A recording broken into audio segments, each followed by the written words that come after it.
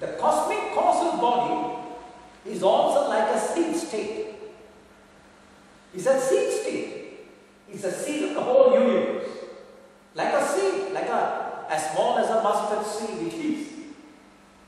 And so the entire universe's condition is resolved there. And that's where you will end up at the world's end. You know, when the world's end takes place, what is world's end? It's nothing more than the whole universe relapsing into a seed state.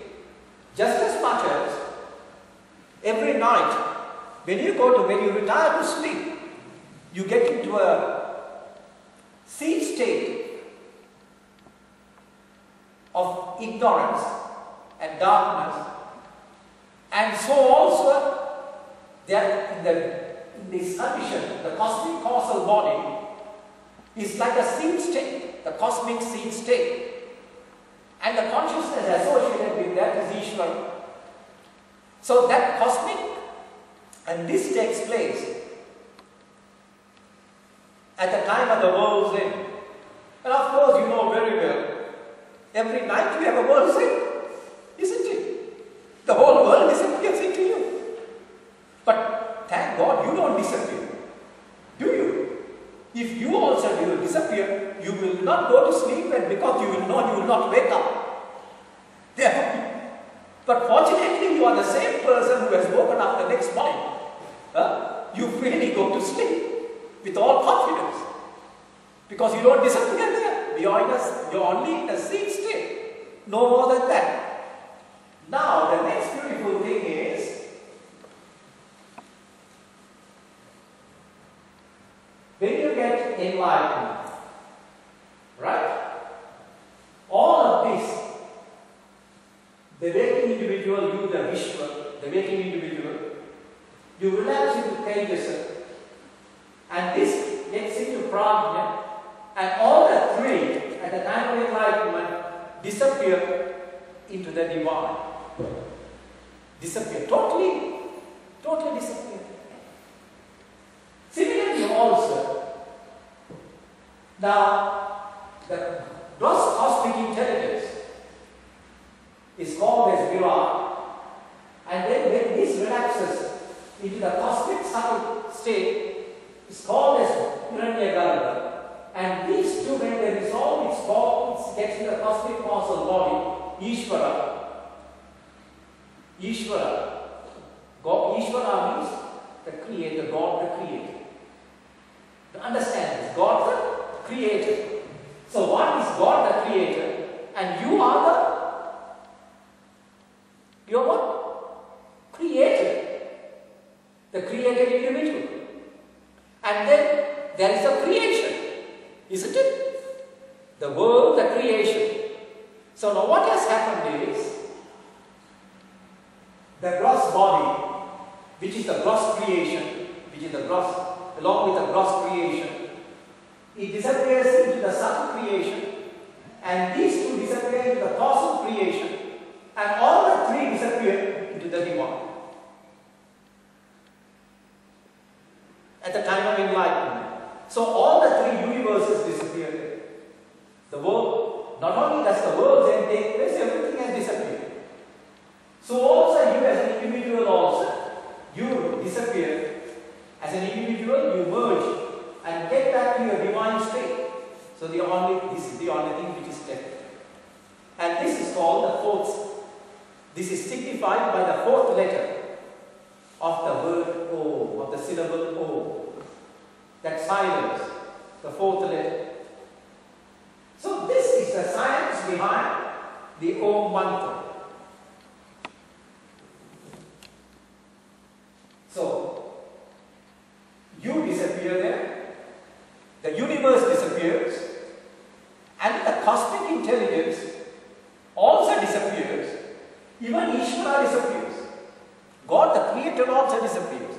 Then what is this thing? That is God the creator. What is this divine? Haven't you heard of the word the Godhead? Have you all heard of it? The Godhead. This is the Godhead. In Christian terminology, it is called as the Father, the Godhead. The Creator's job is to help you to get to the Godhead. And then he too also disappears. His job is over.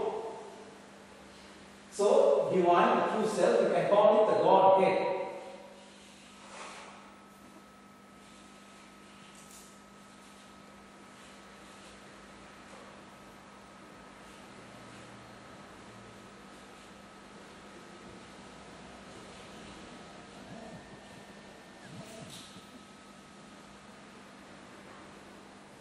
The Godhead.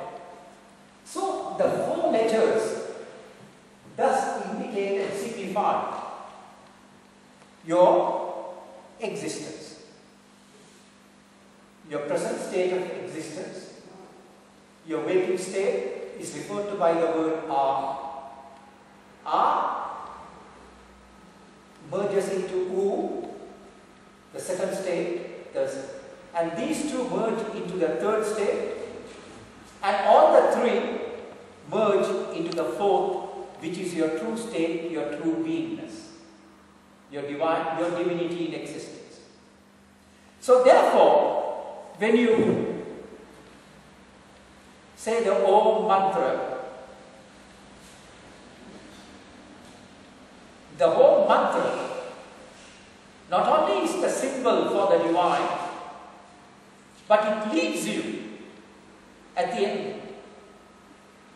In that silence, it leads you to your divine state. So therefore, in repeating the AUM Mantra, of course, by the very repetition itself, you are invoking God. You are invoking God by the AUM Mantra. But at the same time, having repeated the word Om, then when you end up and get into that silence, you have got in touch with the unseen divine. You are reposing in the unseen divine. So therefore, whenever you say Om, not only is the mantra significant, but where it ends, where the mantra ends, that too is even more significant, more important. So knowing these two factors, with understanding, you can now freely repeat this Om Mantra. Now the next question is, since it is said to be a mantra, a question is asked by people, should you not be initiated? No, not at all. Not at all. It has already been given by God, revealed by God. And therefore, with all good faith, in good faith, with understanding, you can take that mantra on your own and keep on repeating it in your mind, in your heart. With all feeling, with reverence and with faith and with understanding. Three things go together. Reverential, with faith, and then with understanding. You repeat it, and this word will now lead you to your divine nature or to God, or to God, which is God. So, this is the science of the Om Mantra. And this mantra is very powerful. If you feel a sense of fear, repeat this Om Mantra loudly, and it will bring in strength into you. You will feel strong, and the fear will go away. If you feel a little despondent, take this mantra and repeat it and sing it and repeat it a few times. It will bring in strength into you, get you back to your normal state. So there is a power there in the repetition of it. And then also this mantra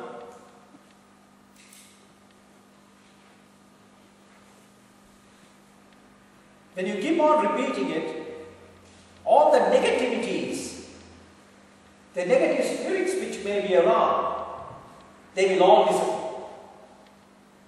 Because they can't stand this vibration. The negative things can't come closer to this powerful vibration, this holy vibration, this holy sound. So they all flee away. So thus, this could be used by you whenever you feel the need for it as per the occasion. But mainly, it should be used with reverence, with faith and with understanding. And then the negatives which are there within you, the negative factors, get cleared and cleansed from you. Get cleared. So whatever negativities which are there, which may be lurking there, the negative impulses, the negative thoughts, which may be within you, they all get cleared by the constant repetition of this mantra. So it's got a great purifying effect on you. It purifies and ennobles you. So thus this is the mystic significance of this mantra. Om Tat Sat.